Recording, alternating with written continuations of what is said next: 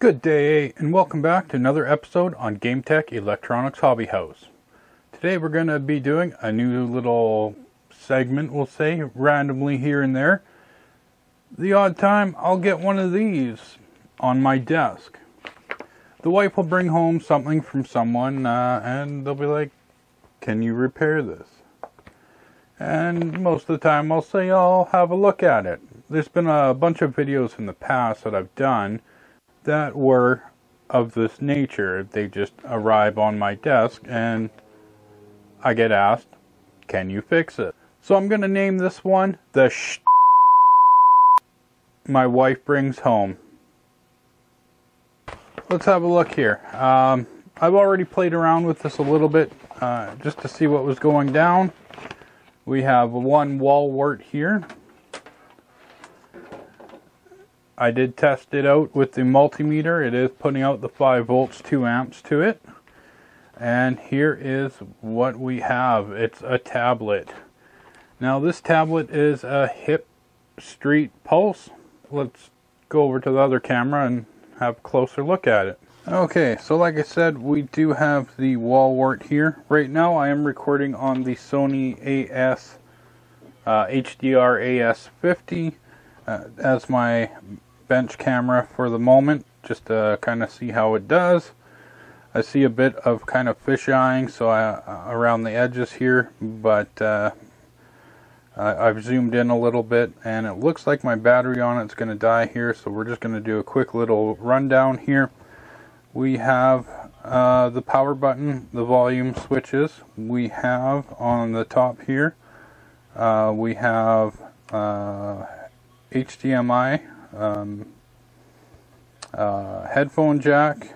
We have the micro SD card slot, the microphone, the micro USB port, as well as the DC 5 volt power plug as well there. And that is it. And the speaker is on the back here. So with this unit, basically what it wasn't doing was it wasn't charging. And I tested it at first, and yeah, it really wasn't. It did not want to charge. I'd get it to the point where it would turn on, but then all the life would just get sucked out of it. Basically, what had happened was there was just too many things going on in the background of this unit. It had 5 different profiles. It had the same download, downloaded like 50 times in it. And it wasn't a small download, so all the space was being used up when the programs itself needed to update. So there was no updates done. So what I did is I took 4 hours to get the whole unit completely updated, and then I tried the charging process again. And lo and behold, instead of taking like 16 hours like my first time, it only took a fraction of that time. I think it was 4 or 5 hours, and it was back up to 100%. Not the fastest charging tablet in the world, but the battery does last quite a while, so I was quite happy about that. It is a 400 milliamp hour, or sorry, 4,000 milliamp hour battery in the unit, running at 3.7 volts. So I did take my Micronta multimeter there, and I tested the battery when it was pretty low at the time, and it was only charging up to 3.2%, and then it was like looping. It was doing a little boot loop, and it was having issues because it couldn't produce enough energy to kick in. So now that I have it powered up to 100%, what I think I'll do is I will take it apart one more time here, and then I will kind of check out and see what the voltage on the battery is. If it's a nice stable 3.7, then we know there was just too much going on in the background of this tablet, which could have been remedied with just a basic factory reset, and then update the system, and then re-download your apps and everything. Okay, so my AS50 battery just died, so I'm going to swap that out. I will be right back. before I forget, make sure you hit that subscribe button, the thumbs up button, thumbs down button, whatever you want. Post some questions below. So it does have a full charge right now. So what I'm going to do is I'm going to take it apart. I want to test that battery again and see if it is actually on a 3.7 volt. If it's still at the 3.2, I might decide to swap the battery out, but I think after all the updates and everything that went on the system, it's now functioning as it should. So I just think it was just a lack of knowledge on the user's part of how to keep up and maintain a tablet, which is common. So you just hope things work, and then when they don't, you toss them away and go buy something new, right? So let's see if we can't get this back to where it was functioning from day one, and we'll go from there. Okay, so for taking apart these the Hipstreet Pulse, just on the top here, we're gonna have two screws here. There's one right here and one right here. So I'll just go ahead and remove those, and I'll just go ahead and remove those now. And the great thing about, I think my camera's a bit too low here,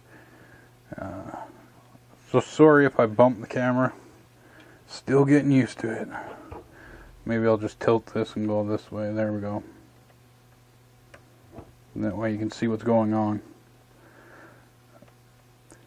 So the great thing about these, I guess you can call them cheaper tablets, is they're really easy to get into.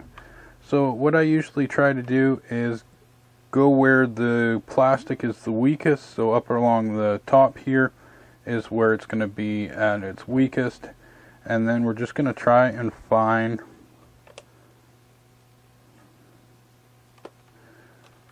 a way to get our... You can use a smudger, a guitar pick, whatever you want, but I just use my nail and just slowly pry at it. And then from there, actually, you know what? I'll use this guy here. It's just a little cell phone repair pick. And all you got to do is just get it under that lip and then just slide it down and break those tabs off. And then now we can go up along the side here, and the only part is this power button and volume button will pop down. Don't worry about it. Let's go along the unit. You'll be able to put that back in afterwards. Now I didn't undo the bottom here, but you don't need to. You just pop it up. And with this unit here, there is a cable for the speaker, so we're going to want to open it up in a folding manner so we don't wreck that speaker.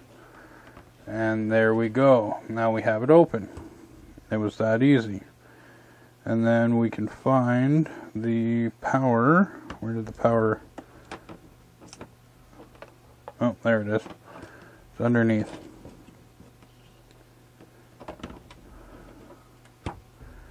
Let me just bring that up a little bit here. You can see what's going on. Oh, a little too far. Bring it back in.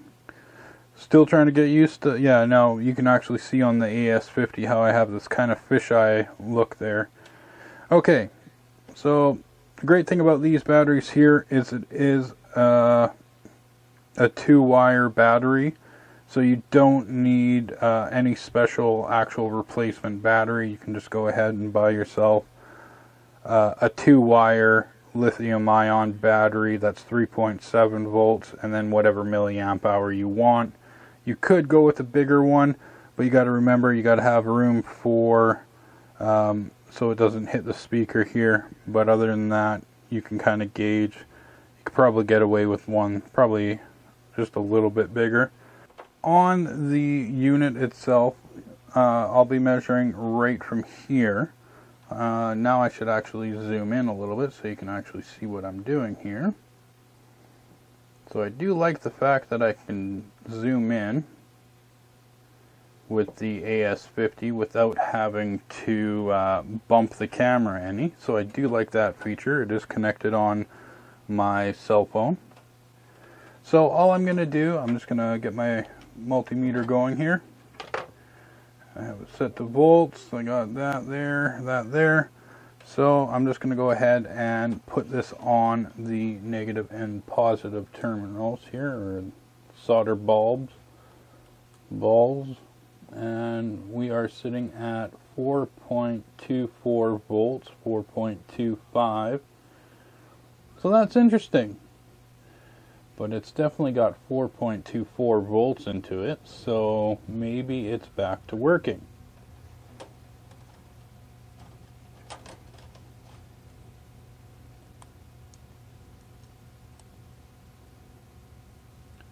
So there you go, you can see that it is reading the 4.24, which I did not get before, so I'm quite confused why it was in that little boot loop. What I'm going to do is I'm going to drain it again, try charging it.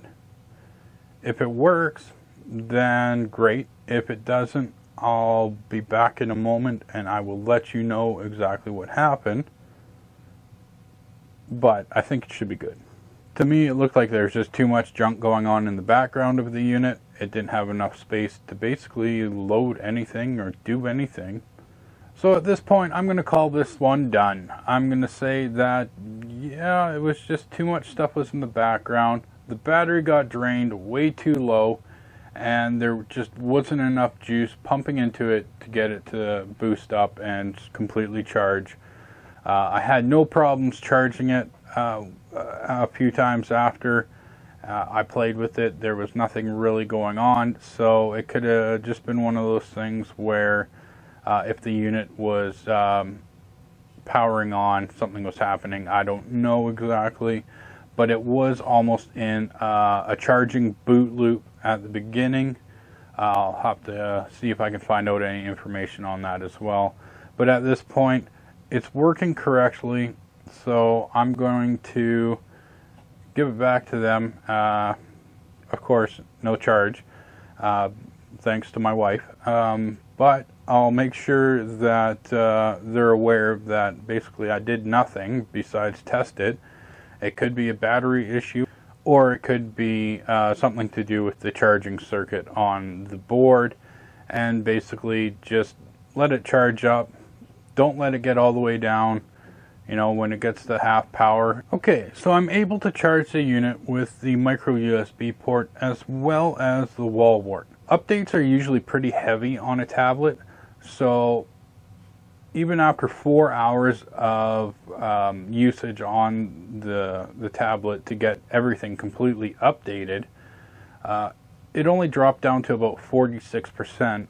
When after I did that, I plugged it into the charger again, and it charged up with no problem. So I'm going to completely drain the battery again this time and see if I can get it to produce that little boot loop at the beginning. And if I can, I'll post about it. But yeah, at this point, I'm going to go with it's ready to go home. So thanks for watching, everyone. You have a wonderful day, a wonderful week, and we'll see you next time. Take care, eh?